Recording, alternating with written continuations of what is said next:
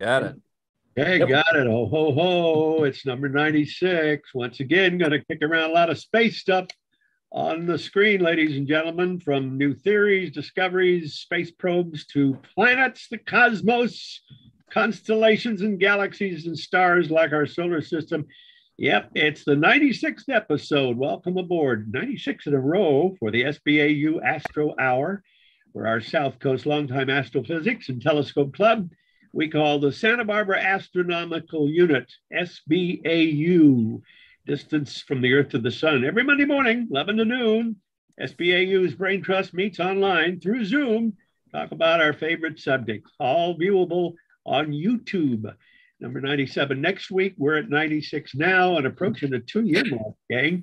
This week, we're going to talk Monday mornings here about star clusters. Again, star clusters are us. 2 Messier galaxies at least, close but no cigar. Mars is going away again. Rotating pole stars. What's that all about? And a really big meteorite found in China. Where is it today? Is it part of Chuck's collection? We'll find out.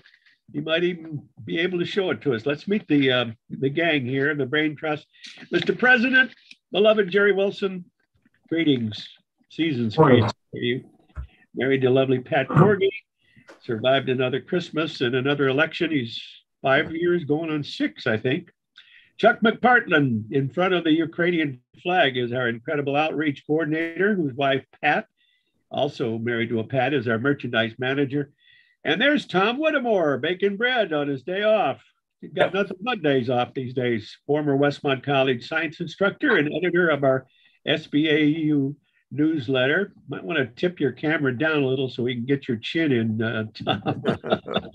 But it's always good to have you guys on board. I don't know where Spam Collector is. That's his email address, Bruce Murdoch.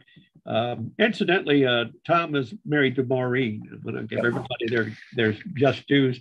And we get silly science cartoons emailed to us, forwarded by the president, as we like to start these things lightly and gently, and here we go. Oh, this one. Let's see. What was the pizza pie of knowledge? Really small. This one occurred. It was on the Astronomy Cartoons website, but it's not really a cartoon. It's probably pretty accurate in my view. Pretty sobering, really. We know that little.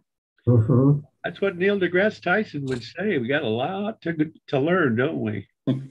Amazing stuff. Wow. There's an old phrase from a scientist at one time. I forget his name. Tom may know. But he said the universe is stranger than we know, and it may be stranger than we can know. Okay, so they don't give us numbers, but you can see that's only about 2 degrees. Remember who that was, Tom? Could be Michio Kaku. Does that sound right? He said it on TV, but I don't think he was the originator of it. But he might have been. Okay. That's not far off from what the universe is made of. The stuff we know or we can see is only about a 1/6, and then there's a big chunk. Less than that. It's like 4%, right? 4 or 5% of visible matter. Of matter we know anything about, whether it's visible or not. Yeah, baryonic matter. Yeah. A big part of that pie chart would be dark matter, which we can't see, and then the rest is what, dark energy? Yeah. The big part is dark energy. All right. Well, we'll get that one next week.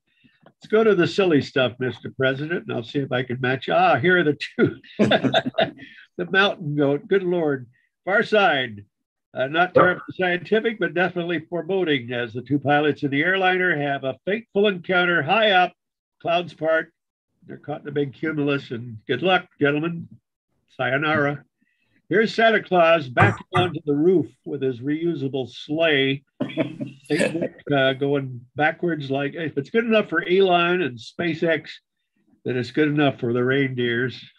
There used to be a house along Foothill. When you're driving along Foothill, sometimes you can look down on the roofs of the houses. And for Christmas, he had put a big lighted arrow pointing toward his chimney. Great. Here is the Xmas tree ornament. We determined X is the old way of saying Christmas. The round ball on the left being orbited by the small, that's the Apollo capsule, right? This is from December 1968. 6 months before Apollo 11 landed on the moon. Mm. So this is looking for a note on my computer. It says your connection is unstable. Sometimes I disappear. I will come back on if I disappear as soon as I can. So carry on. I think that was Apollo 8 that did the first, Earthrise picture. Oh, yeah. Before they landed. Yeah. Yeah.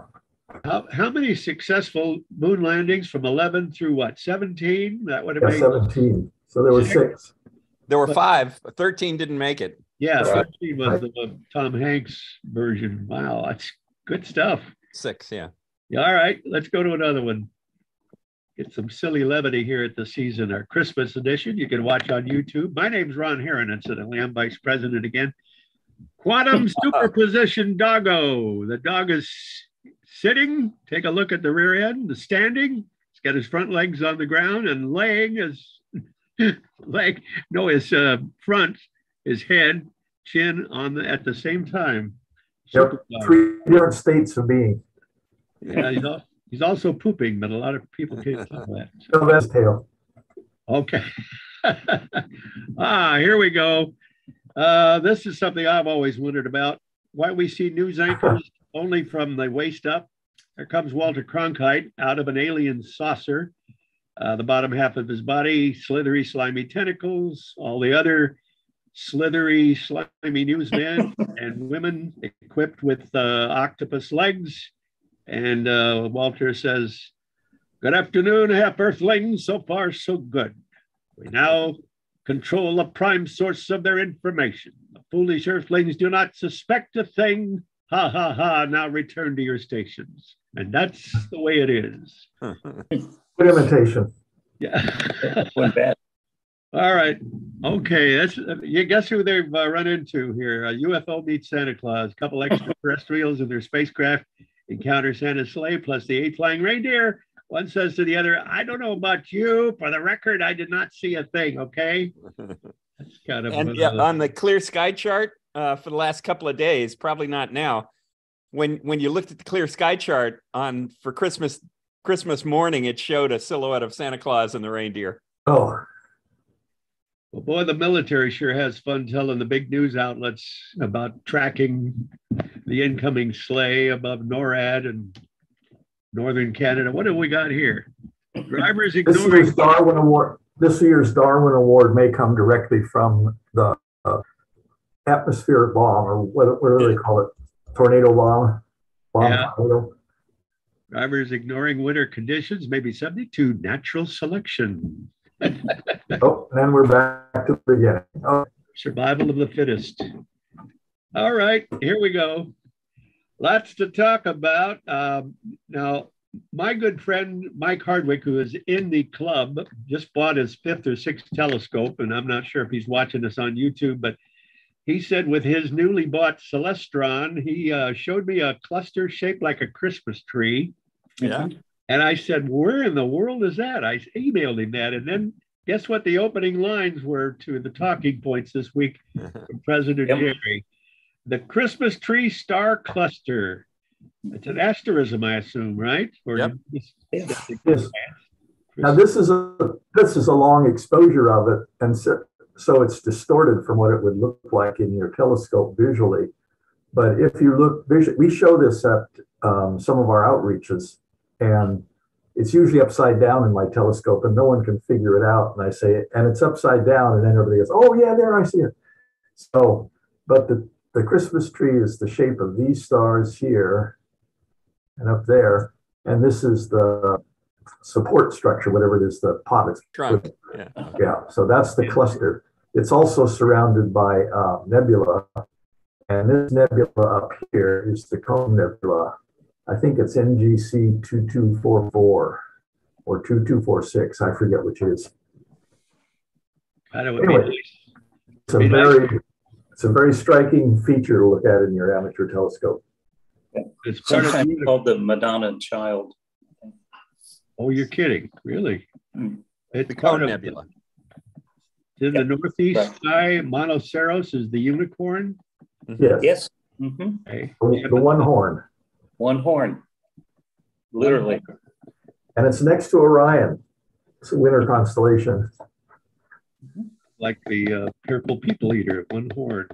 Yeah, another Christmas tree cluster I show at Westmont is M103. It's up in the range of Cassiopeia. It does look like a tree. I showed it Friday, 2 Fridays ago. Boy, the only thing that would make it better is if Webb could zero in on some red giant stars and some super blue and all connected around. It's too bad there are no green stars in the sky. Yeah. But actually, there is an illusion of a green star. I think in Hercules. There's a I double. don't know. There might be more than one, but I think Antares. No, Antares. Does it have a small companion? Yes, I've seen it. Yeah. By contrast, then, with bright orangey Antares, visually this companion looks green, but it's an optical illusion. But we saw it at the observatory I helped design at in San Jose, Evergreen Valley College. We saw it in a 7-inch f9. That sounds like an astrophysics.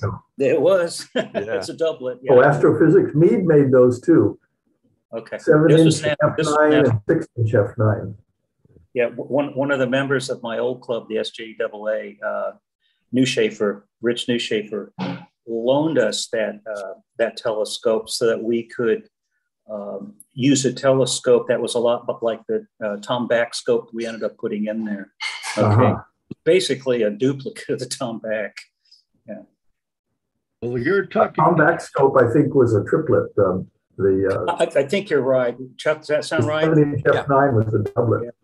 Both of my Tom Backs are triplets. They're triplets, but they're not that big.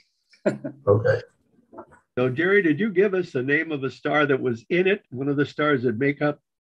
Well, no, I don't know. I don't recall the name that's in it, but I believe there's in talking points. Magnitude 3A, no, just Alzir, which is Z Geminorum. Oh, that's just on the way to finding it. Okay. Well, that's nearby. Yeah, right. It's 3 degrees south-southwest. And the cluster itself is magnitude 3.1. That means we can see it with the naked eye? That's the cumulative brightness. All the stars together. Right. Mm-hmm. Okay, but it's definitely an asterism. Mm-hmm. Yeah. Got to be more asterisms up there than constellations, aren't there? Yep. Yeah. Any pattern you see is a new asterism. Right. Do you suppose I saw one Saturday night, a triangle.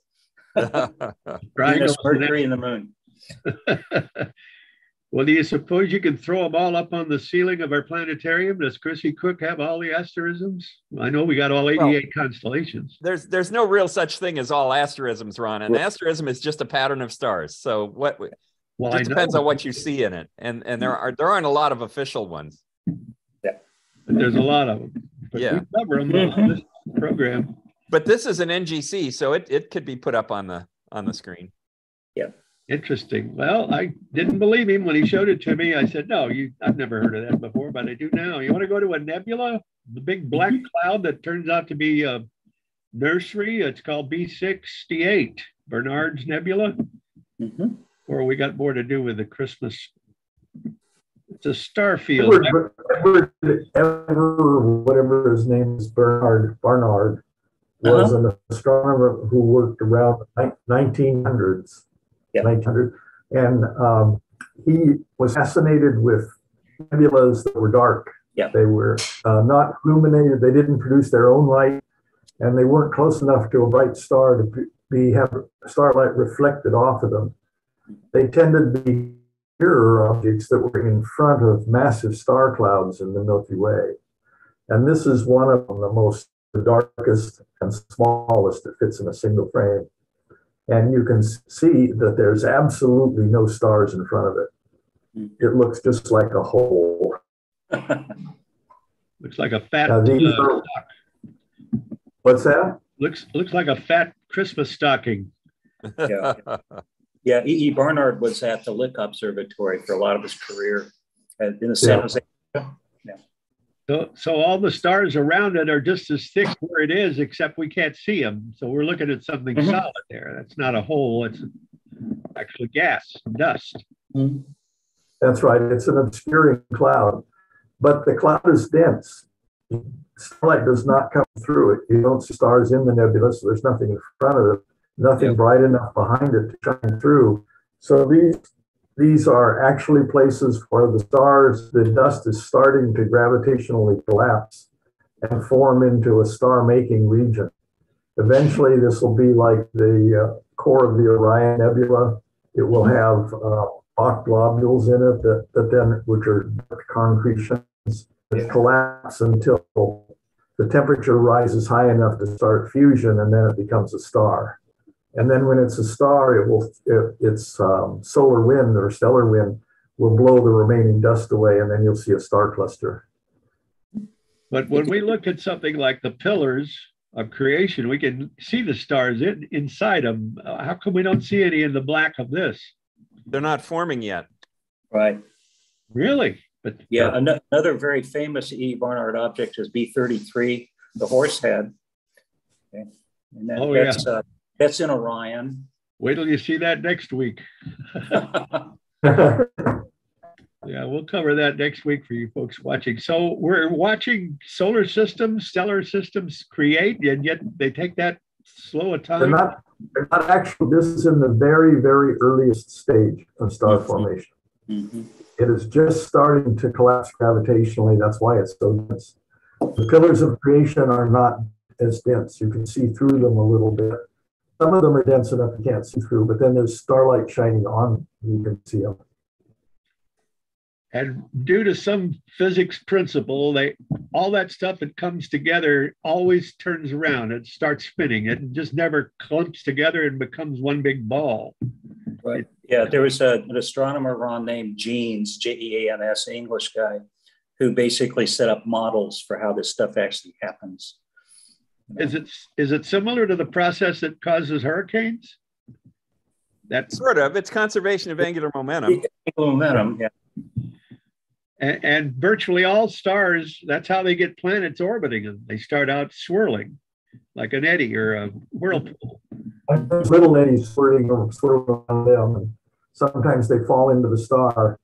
As you'll see later when we talk about an extraordinary meteorite, the early solar system here, our solar system, was basically a shooting gallery of planetary-sized objects. But we'll get to that. Oh, okay. But who was Barnard? Anybody know? E. Barnard. Yeah. He also did photography, was one of the earliest photographic astronomers. And he made a very nice limited edition book of all the dark nebula that he did.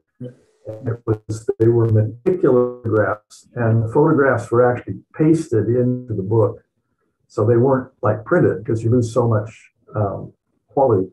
It was supposed to be very beautiful, and there's a reprint of it you can buy now. But the pictures are actually, half-tone printed. They're not glued in anymore. I think there were like 20 copies or 50 copies or something of the first book, and it's extremely. When he was at Lick Observatory up on Mount Hamilton near San Jose, he primarily, as far as I know, used that refractor, that 36-incher, for a lot of his astrophotography. He was really good. Really good. I may be recalling wrong, but isn't he's like the guy from Tennessee that was self-taught too? Yeah, okay. There were a number of people like that. Yeah. So what we're looking at right now is a future star cluster. Yes. A future stellar nursery, and after that, star cluster. That'll orbit around themselves? Or did we establish? That would be very dense. That would be a globular cluster. Not really clear how globular clusters form, at least to me. And so this would most likely be an open cluster. Well, I've heard that there are black holes everywhere, so there's probably one in the center of many clusters. And I'm sure there's not one in this maybe yet. But black holes usually are the center of certainly our galaxies, right? Yeah, often. Yeah, we have a couple of globular clusters have them. Yes. Yeah. Okay. There's a lot of them floating free that are not part of anything. They're just in our galaxy, like a star, but they're very difficult to see. Well, just like watching for a supernova to flame up, is it possible we'll see a star suddenly come to life in this sucker? Well, this Light one's up? really early in the stages here. Yeah. Well, how long does it take? Hundreds of millions of years at least. Yeah. Maybe a billion years. It's the word suddenly is on a geologic scale there. Yeah. Yeah. I mean, Ron, at Westmont a couple of Fridays ago, I was showing folks a lot of open clusters. That's kind of my favorite thing. And a number of the stars in these clusters were young, but they were still 100 million years old. They're still young, you know. Well, tell me something about the generations involved. We're part of a third generation star, right? That's how we get all the past elements that were created in former explosions. Yes, and ironically, we're called population 1 stars. Yeah. Thanks, Bada. Population 1 star, is that what you said? Yeah. What does that mean, population 1? That means it's generation 3. Oh, okay. In other words, if we were one of what I'm asking is this black hole here of matter, has it been dust for the whole 13.9 billion years? No. Or has it been stars before, do you suppose? Yes. That's right. This is made out of supernova remnants and planetary remnants and planetary nebula remnants. So. Yeah, and Ron, what we're looking at is not a black hole. Yeah, I understand that. There's a lot of dust and gas, you know, that's occluding a lot of the background stars. Right. I'm going to call it a black sock. Okay, and around the edge, around the edge here, you can see that the stars are more tan color because they're in less dense regions of the nebula, but shining through. And it's in here, the core is really dark. So there's a gradient of gas around this. The really thick part is black, but the lesser parts that are out there that the stars are shining through scatter the blue wavelengths of light. And so they look that kind of reddish color. Yeah. Boy, that's a beautiful image. Wow. I've never seen the sky that full of stars around it. It's amazing. That's all in our galaxy. That's all in the Milky Way, right? Yeah, they follow the Milky Way because that's where the big star clouds are that they get in the way of. There may be other ones around that are dark nebulas too, but we don't see them so easily. The most impressive amateur and professional astrophotos that I've seen is where they can actually bring out surface features of these darker nebulas and turn them into clouds of, see the shading and gradation in them. More 3D. That takes a real talent in astro imaging. Okay, let's move on. What's next? Let's see. Christmas tree to the nebula. Is this the comet? This is a comet. We talked about it last month. A while ago, we were down here at December 12. Now we're up here at December 26. We just passed closest approach to Polaris. There's the star cluster NGC 188 up here. Yeah, it's open. What's that? Oh, it's just an open cluster, and it turns out I think it's Caldwell 1. And it's the furthest north, Jerry, of any open cluster in the night sky, if I remember right. So this is the closest to this any open cluster. What is the shortest way to refer to this? Because the official name is C/2020 V2 ZTF. I know that kind of rolls off the tongue for me. Well, I've heard it referred to as just ZTF. No other comet is given ZTF in parentheses. No, there's lots of ZTF comets. Yeah. And there's another one that's a lot brighter than this one that is in Corona Borealis right now. And on Christmas Eve morning, I got a picture of it. And as a matter of fact, Chuck's going to show that picture right now. Yeah, let's do a share on that. How neat. So you were up early in the morning, didn't? What, Yeah, like this was at 4:47. Okay. Oh, it's one of your pictures. The bright spot in the now in the middle. Yeah. That's not much Now, of a tail. this doesn't show. This is showing the dust tail a little bit. You can see that fan-shaped dust tail going out to the top of the screen. Uh-huh. But it has a long, spiky ion tail that goes off to the left and up, kind of along that line of stars there that you're not seeing here, because this is only a 30-second exposure. But this is magnitude, I think it's gone to magnitude 7 now, but it was at magnitude 8. It's like 6 times brighter than they predicted it was going to be. So this one may get naked eye at the end of January and early February from a dark place. If you could get a longer exposure, we'd see it, right? But you can't do a longer exposure because the damn thing's moving slowly. Yeah. I could have done a longer exposure. I don't have a way to track on the comet, so it would have been smeared. But a longer exposure, I get light glow from Santa Barbara and actually from the coming dawn that would have wiped it out. Well, I'm getting how long did you say the exposure was? 30 seconds. 30 seconds. Okay, thanks. What if you just clicked once? What would we see? Anything? Nothing. I mean, that's all I did was click once, but it was a 30-second exposure. So this is a single frame photograph then? Yeah. Yes. You've got one little bad red pixel in the lower right there. Yeah, I didn't do a dark frame. That's an excellent photograph, or camera should have to only have one red dot somewhere.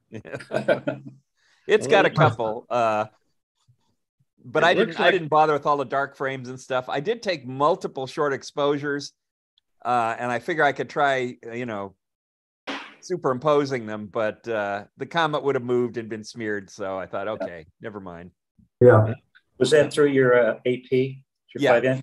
It's a Nikon D5100 ISO 6400, 30 seconds, looking through the AP. Okay. Prime focus. It looks like 1,000 bats flying out of a cave at sunset. So this is the drive by itself. You're not actively guiding it. I'm not guiding, no. Yeah, okay, that's absolutely outstanding. The stars are very round. Very nice picture. That's an AP mount for you. Yeah. Well, it's not going to go around the sun, or at least not close up. It is orbiting the sun, right? Yeah. In the plane. Yeah, I think it's coming down from the northern. Oh, at an angle? Up toward the northern sky now. Yeah, it's not in our ecliptic. Yeah. Is Polaris in this picture? No. This one is not here. This is a different. Go ahead.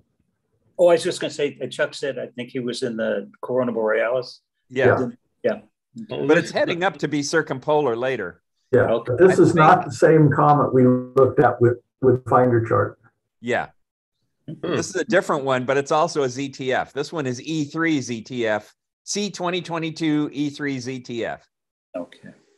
And that ZTF means Zwicky Transient Facility or something like that. It's an automated scope down at Palomar that looks for transient objects, things that are moving or things that are changing brightness. What does V2 mean? Well, that's the time of the year it was found. The letter V, like Valentine. Yeah, that's the time of the year it was found. Like this one is E3, so it's like each letter is half a month, something like that, or so A and B are in January, C, D are in February, E, F are in March. So this one was E3. It was found in March of 2022, and it was the third comet found in that part of March. I see. But overnight it got up north, right overhead near the North Star, right? Not this one, no. That's the other one. That's V2. Oh, I'm sorry. I thought this was the one. No. And this one will be heading up and be circumpolar later in the year. Oh, okay. You suppose the ancients would have been able to see this?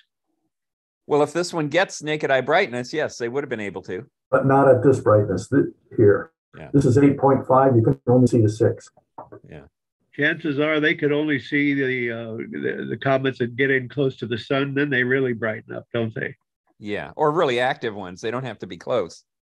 And they have two tails, one that tracks where they've been and the other goes out from the sun. Is that my understanding? Well, they both kind of go out from the sun, but the dust tail curves and is more gravitationally affected. And the ion tail is just the wind, the solar wind carries it off. At any one time, there's at least a comet or two in the sky. No, there's dozens. Dozens. Jeez, man. Just depends how big your scope is. What have you gone to here, Jerry? What is this a picture of? And I'll catch up. Oh, this is a wider field of the finder for that comet. This is where it was on December 12. But I went to this to see if we could find Coma Berenices on it. Uh-huh. Or Corona Borealis? Corona Borealis, excuse me. Yeah. No, that's by Arcturus, so that's quite a ways away. Right. Yeah, this is out of the field of view. Okay. That's the ice cream. Never mind. All right. Then where are we now? That's not a comet. Those are galaxies, aren't they? Mm-hmm. This is a pair of very popular galaxies for outreach, M81 and M82. And there's a couple of other galaxies in there too that are much farther away that don't have a Messier number. But this is also called Bode's galaxy. Mm-hmm. And this is the Cigar galaxy. So they're very interesting. They're close enough to us that we can actually resolve stars in them with Hubble and Earth-based telescopes. This is a close-up of the spiral galaxy M82. And this is Bode's galaxy. It's a very nicely formed spiral. What did we say about that? M81 is an oval, M82 is long and thin, and they're half a degree apart in the sky. Yeah, you can get them in the this view right here will fit in the single eyepiece of a low power eyepiece at most of our telescopes. And from here in the city or in Goleta, they are on a dark night, you can just pick them out as faint fuzzies. You don't see this structure. At least I don't see it. Yeah, M81 is actually Bode's, and M82 is the Cigar. You can see structure in the Cigar in our scopes, but 81 is a little harder to see. Yeah. So do you suppose these two are they comparable to us and Andromeda? In other words, I think they're regarded as a little bit smaller, but not much. Smaller, closer together than we are to Andromeda. And yes. They're only hundreds of thousands of light years apart from each other. And that's what's happening to this galaxy, you see. It's called a starburst galaxy or a radio loud galaxy because it's getting tidally disrupted by M81. And it's causing all kinds of bursts of new star formation, which means lots of supernovas. And you can see where they're blowing all this hydrogen out from the core region. Now, this isn't the Cigar, is it? This is the Cigar. This is the Cigar. You can all see that at one end, you see flares up, and here at the other end, it goes down. That's the tilt to or distortion that's common to galaxies that are gravitationally interacted or have had a recent close encounter. Our galaxy does the same thing. It's tipped up at one extreme and down at the other. And Andromeda is the same way. It's Potato got a chip. core. What's that? Potato chip. Yeah. So this is the Pringle cluster. Yeah. Kind of warps the edge of the Frisbee then, right? That's wow. And that stuff across the middle of it, is that in the foreground? Is that dust and gas that's almost obliterating the center? Yeah. Is that part of it? That's part of it, inside of it. Mm-hmm. We would look the same. We have, those dark Bach globules or the dark nebulae and stuff are distributed like that in our galaxy along the plane of the galaxy. And then the bright stars around it, those brighter dots, they're in our galaxy. Yeah. Yes. Yeah. Although there was a bright supernova in this galaxy in 2012. Yeah, So we imaged that at what on. Yeah. Now there are a number of other galaxies in this picture. One there, one there, a spiral galaxy there. Wow. A pair of them down here. So when you get through a really big telescope like this, you start picking up a zillion other galaxies. Yeah. Chuck, like 12 million light years out, something like that. Right around that, yeah. Do you suppose M81 and M82 are heading toward each other? Yes. Mm-hmm. They are. They've interacted in the past, and so they may be heading away now from a close encounter, but they're gravitationally bound. And that's what caused the uptick in the edges, right? Yeah.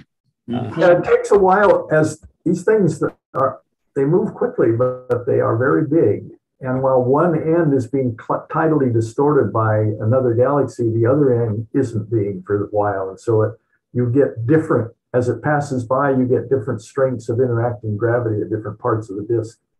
That's what gives these warping and distortions too. Some of them get very dramatic, like the MGC 7331. You know, it looks like most of the spiral arms have been wrapped out one side. I don't believe you included in your notes, Jerry, the distance. How many hundreds of millions or? It's 12 million light years. It's in the notes. It says 11.7, I think. Yeah, 11.6. Yeah, to the pair. I just didn't write it down for some reason. And they came close about 300 million years ago. To us? It came close. Close, yeah. Wow. What's it doing way out there? No, not to us, Ron. Close to each other. Oh, yeah. I see. Oh, okay, got it. And they each have a supermassive black hole at the center of them. So it's doing one of those dances that the computer generated comes through. Yeah. And depending on their relative velocities, they might just pass by and distort each other for the moment, or they might come back for a rematch. So we'll have to wait and see. Yeah. Okay. Dramatic objects, good things. This one is a nice one because it's got a nice tracking star right here if you track for long images. Now, Messier, okay, what do we got here? Are we on Mars again? In homage to Mars, Mars was what is it? Closest approach, opposition. Right.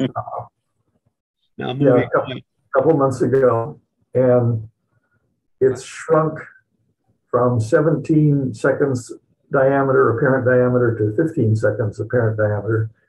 So it's shrinking down in the last few weeks. But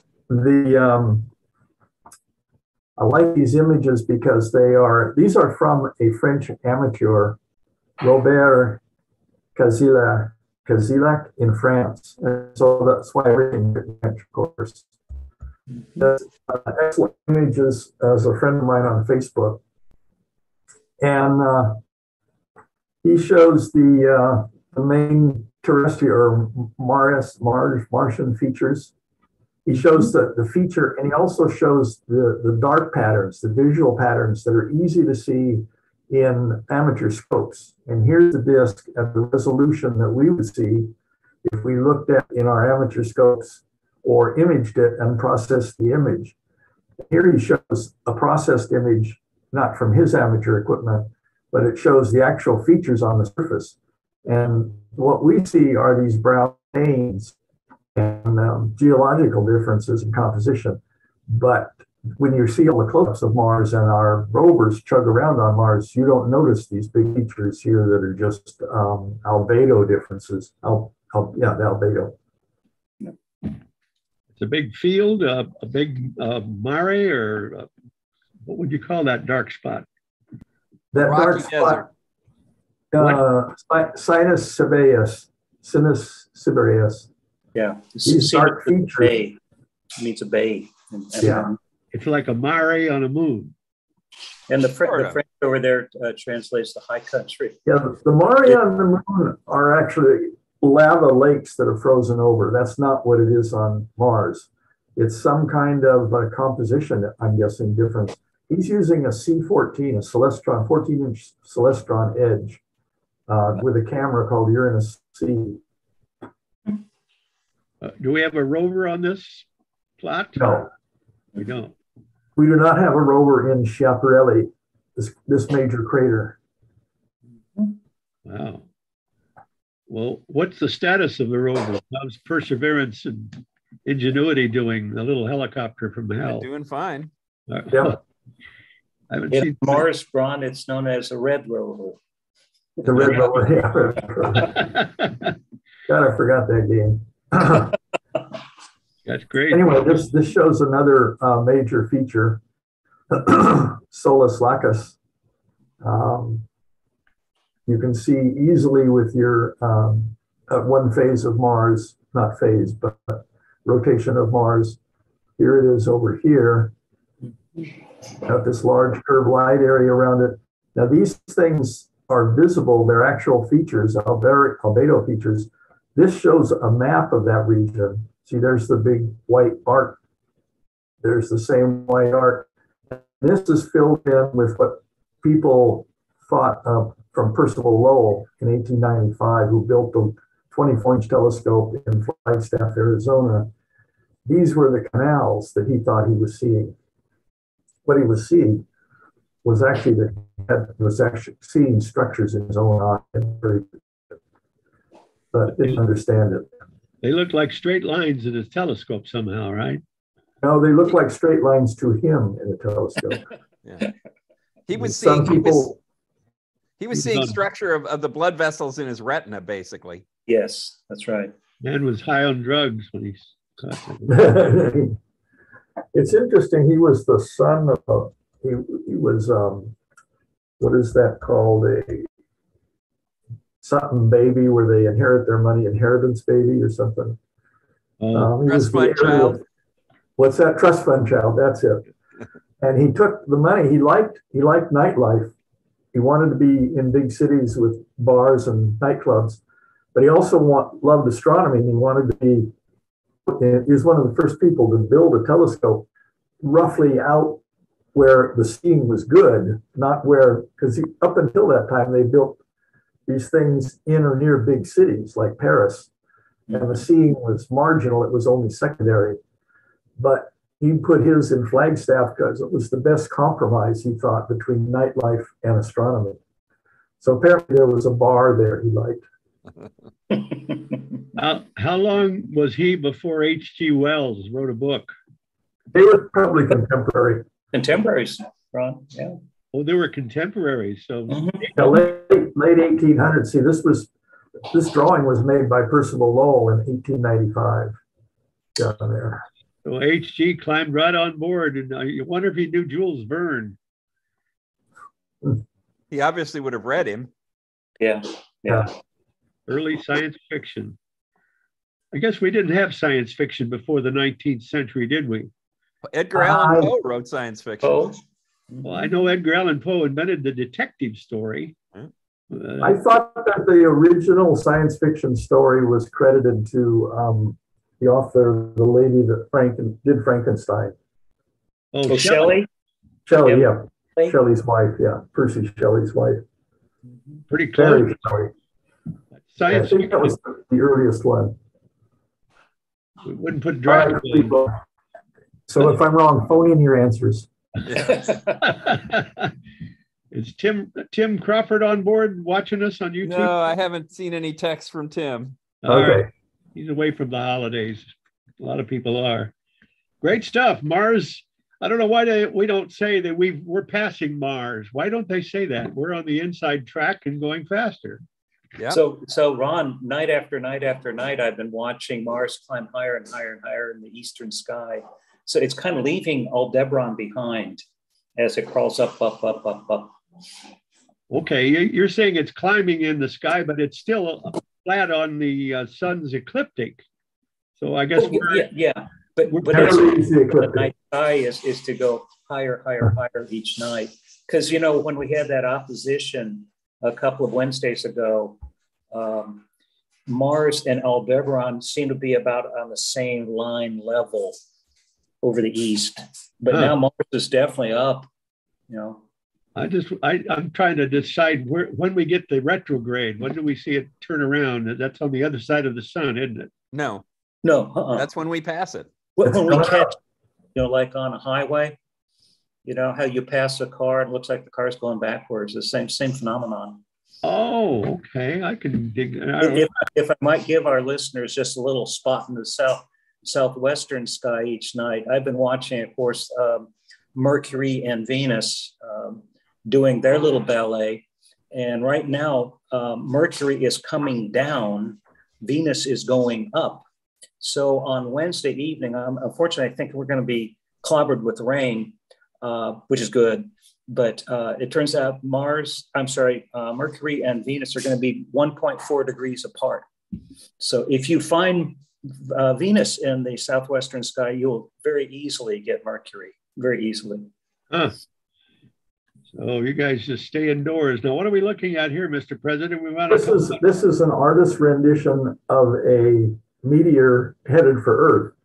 Now it's a little bit fanciful because it's burning up in the atmosphere, but you can see the atmosphere hasn't been reached yet in this picture. So it may be a comet representation, but whatever it is, it's just something interesting approaching the Earth. And what it is this meteor, which Chuck can explain to us. This is Fukang. This was found in China in the Gobi Desert. It was a big chunk. It's a kind of meteorite called a palisite or a stony iron. And these are meteorites that come from the interface between the core and the mantle of a differentiated body, one that melted and the heavy stuff went to the middle. So you have lighter stuff like the yellow crystals there you see. That's olivine. That's a silicate mineral. And then you've got this nickel iron matrix that they're embedded in. So it's right on the mixing line between the molten nickel iron and the rock. The core. Yeah, this is nickel iron here. Yeah. And these are very pretty because if you cut them in thin sections, you've got this sort of gem quality mineral that looks like a stained glass window. Wow. And this particular one I have a piece of. I don't know if it'll show very well because I'm showing up small here. And if I hold it next to the flag, it disappears. So if I hold it in front of my face, it shows up. Yeah, and I got to adjust maybe how the light's hitting it. But there you can see how, yeah. Looks real good. Camera. You've got the mineral crystals. And you've got the nickel iron matrix. Looks like your forehead is the perfect light source. Yeah. But it's very pretty if you shine a light from behind it. And this isn't showing, this isn't showing how golden the peridot is there, the olivine crystals. So they get made into jewelry or watch faces and things like that quite a bit. Wow. And these are one of the rarer types of meteorites. You know what it looks like? One of those QR codes. If I hold my iPhone up to it, I'll be ordering something from Amazon. Now, the key point that Chuck made here is that this comes from inside a planetoid or a planet, from the mantle, the bottom of the mantle, where it's near the core.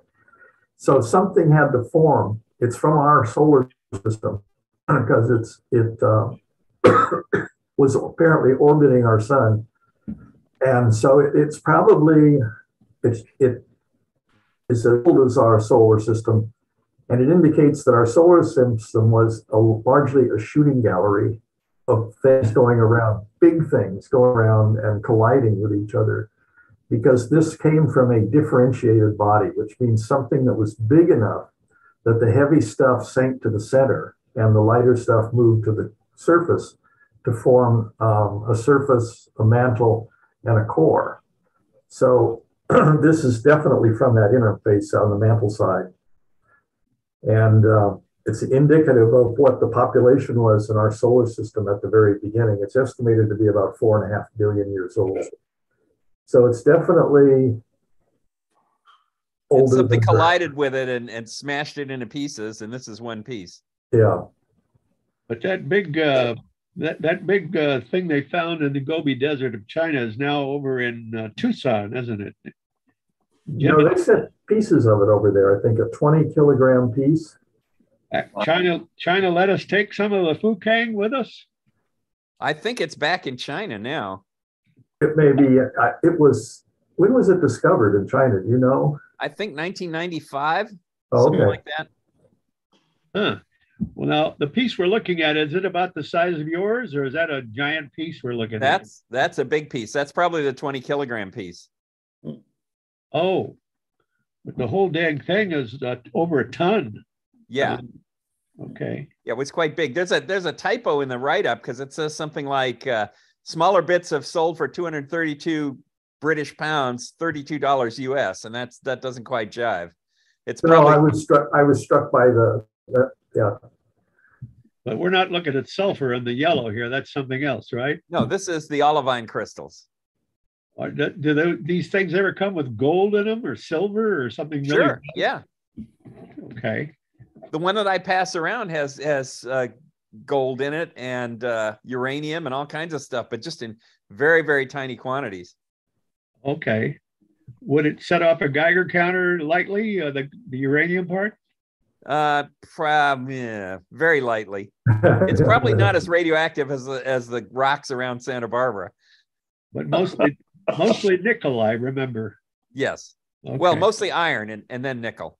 Oh, iron and nickel. Wow. We are not as radiation free as you might think. If you had a Geiger counter sitting on your desk right now, assuming you don't have drywall from China in your house, your count would be about 1 count per 5 seconds, and that would be due to cosmic rays. But your bottom line on this sucker is that it's from a planet that doesn't exist anymore. It's shattered. That's right. Yeah, planetoid. This is one of the core pieces. So it couldn't have been from Mars because they found rocks in Antarctica that came from Mars. At least they say they did. Yeah. But this doesn't match the surface stuff of Mars. No, this is from deep inside a differentiated body. And we don't know which one that is. Well, it's one that used to exist that no longer exists. Yeah. Well, there's only 4 rocky planets. Maybe from there were more. Side. Right, in the asteroid belt. In the asteroid belt, there are lots of chunks of rocky stuff, and this was once one of the bigger chunks there, and it got beat to heck. Okay. Could have been a dwarf planet like Vesta or whatever. Yeah. Got it. Well, you would love to have something, or you do have. It's part of your long-term collection. Yeah, this is a piece of it right here. The invisible rock. Mr. President, do we have time to talk about the changing North Star, future pole star, Iran? Shot. Yeah, we got 5 minutes. Why do poles change? Rotating pole stars, apparently it's due to us, our planet switching positions, right? Wobbling or something on its axis. Changing. There it is. I found this article because I was looking up what was our pole star 5,000 years ago when the pyramids were built. Because I saw an article where they said they lined it up with Polaris, the edge, our North Star. And I thought, what was our North Star then? And it was a star called Thuban, which turns out to be a very interesting star all by itself. But the Earth is a spinning top, and it precesses slowly every 23,000. 26,000. Yeah, 26,500 years. Yeah, there it is. 26,000. Starting over here, and then so this is sort of zero. This is the closest star to the pole here is Kochab in the Little Dipper. Little Dipper, yeah, the Little Bear. Thuban, this was the pole star, pretty accurately aligned 5,000 years ago, and will be again in 23,000 years from now. The next pole star in line is Irae, and that'll be about 4,000 AD. Gets close here to Alderman, which I think was in Star Wars. But anyway, comes close to Deneb, close to Vega. Here it gets close to Tau Hercules. and then back to Thuban and Kolchav and Polaris again. And the reason that it goes around like that is because the Earth wobbles on its axis. It's spinning around, and it has a displacement from its spin axis of 23.5 degrees to the plane of the Earth's orbit around the sun. And by the way, that 23 degrees gives us our seasons annually. The axis precesses, it goes around like a top, spinning top, and makes a big circle in the sky right there every 26,000 years. Yeah. And Jerry, it's a fun exercise if you see some of these stars on a dark night to take a look up at the North Star, which we can always see, and just get a sense of what this thing maps out in the night sky. It's really pretty. It's huge. Well, it'll be 47 degrees, right, from left to right. You know, well, that's a big chunk. Isn't it slightly off of the exact spot in the sky where our extended axis is? What, a half a degree? Or Polaris is about a quarter of a degree off. Yes. Oh. So if we ever had a time in the future when there isn't a star within like 5 or 6 degrees, we're going to have a hell of a time of, navigating, aren't we? Well, we have GPS now. Yeah. Oh, that's true. You're right. But those stars, when they take over Thuban and what's the other, Arai, are they going to be right on there? You're going to go right over the axis. Well, they're not as close as Polaris is usually. Thuban is right on, but Vega is close. Yeah, Vega will be pretty far. And in the southern sky, they don't have quite this thing. I mean, the thing is wobbling. The Earth is wobbling, but they don't really have a Solaris, They don't have a South Star exactly over the south. But Chuck knows this area of the sky. Right, Chuck? And you mentioned there's a star kind of close. There's a star kind of close. Oh boy. I'm forgetting the name, but yeah, there's a star close there in a small constellation, but it's not real bright. Okay. Yeah. And you can kind of use the main axis of the Southern Cross to point towards south. Okay. But go ahead.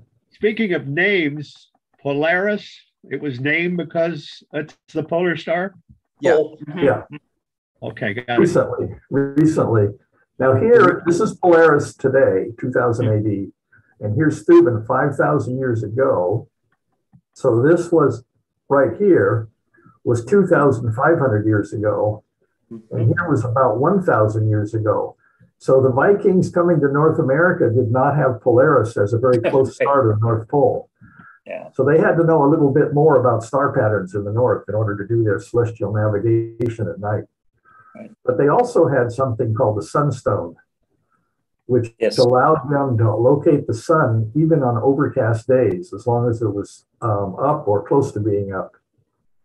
It was a closely held secret.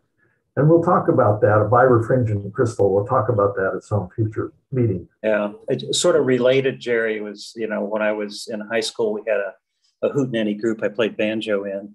And we used to sing this song called Follow the Drinking Gourd. Oh, yeah. And the drinking gourd was the dipper, the Big Dipper. And that's what the blacks used to look for to go north. They followed the drinking gourd. Yeah. On the Underground Railroad. Exactly. To escape slavery. Yeah. I've been working on the drinking gourd. You know that tune, Ron? No, but that's the only one I first got light of was the damn Big Dipper. And my grandfather used to point out the three sisters in Orion, and I knew that. I guess the whole world knows those. But gentlemen, we got the hour behind us, and doggone if we're still in the holidays, aren't we? Yes, Happy New Year coming up. Yeah, well, look, we'll see you on Monday. We'll do it again a week from today. You can tell me what you got for Christmas and what your doctor is doing to treat it. Tell your friends. Reminds me of a joke. You know what you give a man who has everything? No, what? Can of sweat. What is it? Penicillin. As a kid, I learned a can of sweat. Yeah. Penicillin is one of the two things I'm allergic to. Me too. Take care of your wives, your family. Yeah. Happy holidays.